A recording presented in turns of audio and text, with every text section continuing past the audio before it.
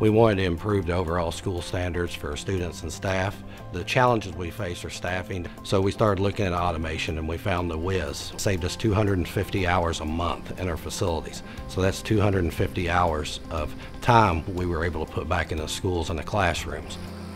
Every time that you try to deploy any new technology, the first thing is you're trying to eliminate jobs. That's not the case here. We're trying to get back time.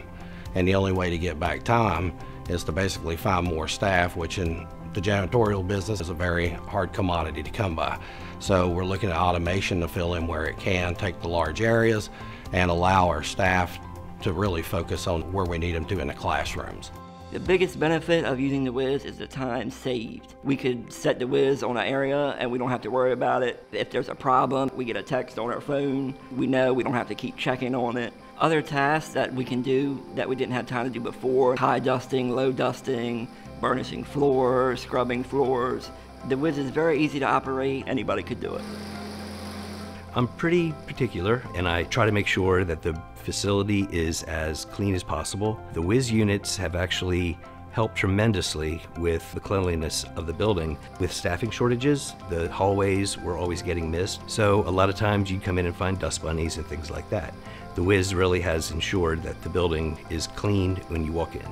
Students and staff have personalized the individual units. They interact with it as they walk down the hallway, and they call it by name. One's BB3, and then the other one is R2D2. One purchase of the Whiz, after the first year, it's basically paid itself off.